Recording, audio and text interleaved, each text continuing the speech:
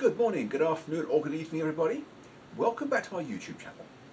For the latest railroad build project in my workshop, the customer has requested a full signalling system, and of course that requires a lot of additional technology that I haven't used before.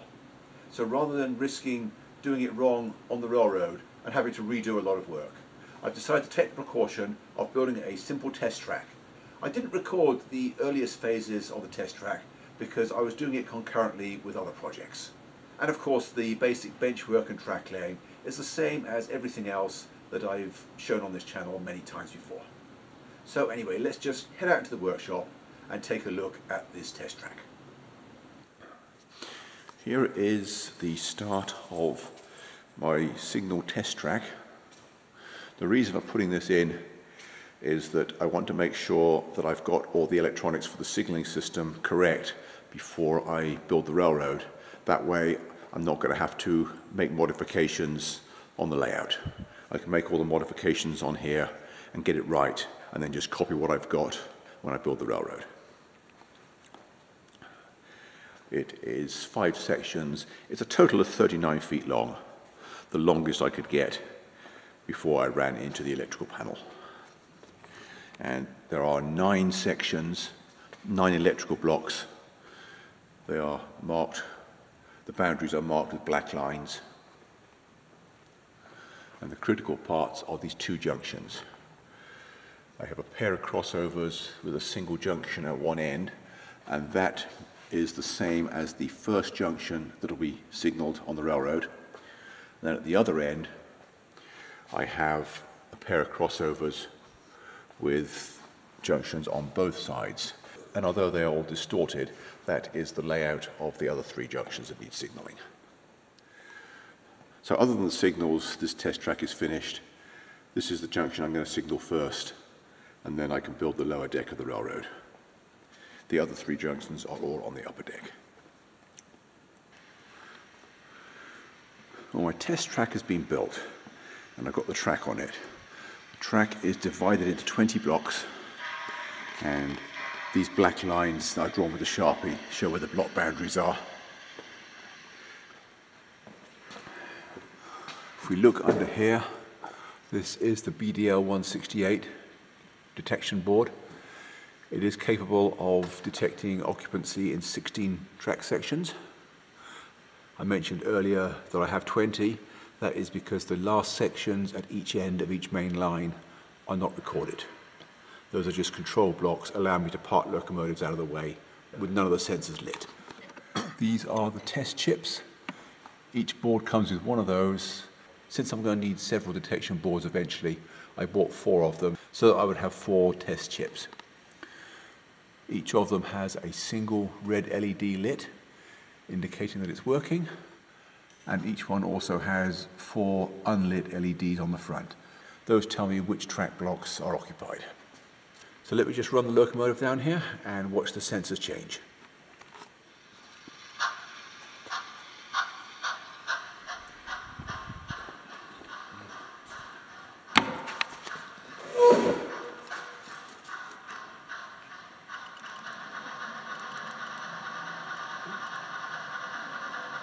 Okay, it's in the first block now.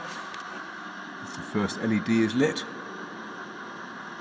As it goes from one block to another, one LED, a second LED will be lit before this next one goes, just before the next one goes out.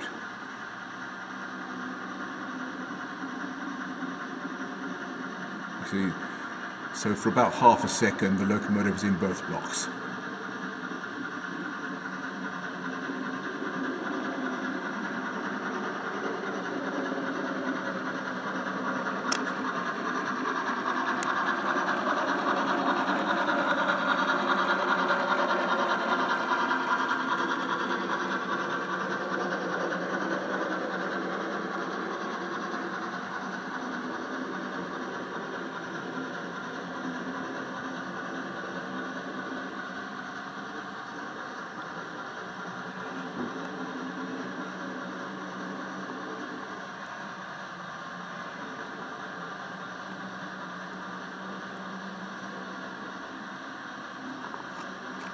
And I'm going to turn it off before it hits the end. soon as that last light goes out, it means it's approaching the end.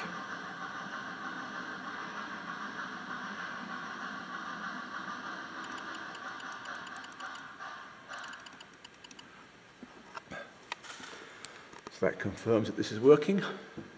I've also hooked up the octocoder to the DCC. I've tested all the turnouts work with that. The next step is to get the laptop set up in here with JMRI on it so that I can control it from the computer. I have spent this morning installing and setting it up. Once I've got it talking to the railroad, then the next step will be to start working on the signals. Here is the test track with the block detection all hooked up and the laptop installed on a small desk underneath it and JMRI loaded. I have a mimic diagram of the first junction. This is in edit mode at the moment. Let's take it out of that and put it in the operational mode. You can see a red line on the middle track on the left. And if we look up here, that is where the locomotive is now sitting. I can switch the turnouts by clicking on here. Let me turn the throttle back on again and drive the train.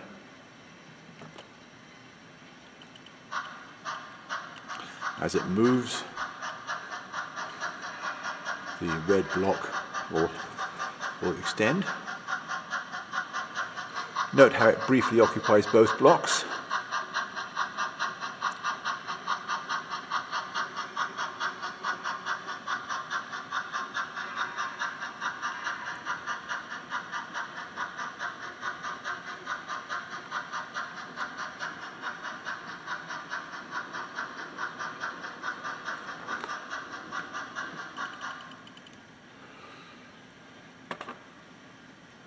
Flip the crossover back, reverse the locomotive.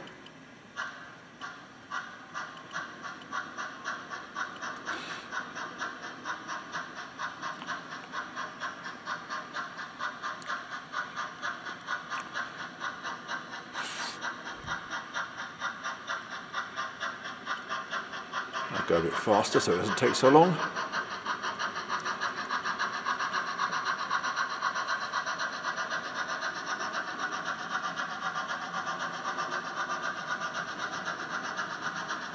And there it is moved to the rear track. And the other crossover also works.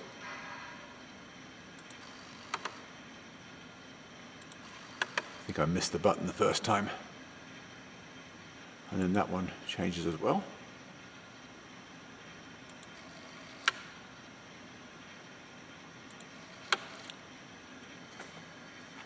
And there is a problem with the Octopus board. That's this one that controls the turnouts. I just discovered yesterday there's no way of sending feedback from the Octopus to JMRI. So I'm going to have to switch to the quad boards, which are actually designed with JMRI in mind. I am back out in the workshop again with my trusty friend Zeus. I've been working inside for the last few days as I had to wait for an order to arrive. I may or may not already have mentioned it, but I got part way through getting everything set up with JMRI, and I discovered that the Octopus boards that I've been using are not compatible. The problem is that this board has no way of sending feedback to the computer to tell the JMRI system that someone has used a toggle control to throw a turnout. Ultimately, the excess Octopus boards will be put up for sale on my website because they are still a great product. They just are not compatible with the electronics necessary for this particular project. Anyway, let's head over to the other side of the workshop. My package arrived yesterday. Yes, it was split down one corner, but there was no damage to the contents because they were very well packed. And here is a sample of the new board, already attached to a piece of plywood for hanging on the wall. This larger rectangle here is the basic quad LN board from N3IX. This is their signal driver, and this is something that I thought I would try, this tiny addition here. That's a Y board. It does the equivalent of 4 Y cables. And I thought I would try it because it looked like it was really neat. 2 of the servos that are getting attached to this set of 4 will be crossovers, so I have the option of plugging both ends of the crossover into that same board. I think it'll be neater than a Y cable. Anyway, this is now ready for mounting on the wall under the railroad. Let me get everything hooked up and I will be right back. Don't go away. Well, here is the first quad LM board with the signal extension board hooked up to the railroad, plugged in with the power supply and the local net connections. I've already programmed it with a decoder address. The next thing I'm going to do is transfer the cables from the servos and the fascia controls from the Octopus board to this one. And then once I've done that, I can get everything programmed. So don't go away, I will be right back. Here is the dispatcher panel after everything is hooked up via the new board. And if I start pressing the fascia controls, we can see that everything changes on the panel. Let's just zoom in a bit. It's kind of small, so they're not very obvious. Let's do the far right crossover. And back again. The central crossover. And now let's put the single turnout back. There. So everything is working. I can control them either from the fascia or through JMRI. Let's bring the mouse in, click on the crossover, and it works.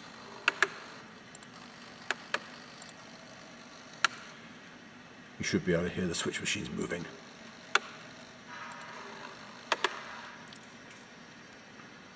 Well, already early in the process, before I even get to installing signals, it's no doubt already obvious that the test track has already saved me a lot of rework, being able to discover that I had to use a different board before installing a whole load of them on the railroad.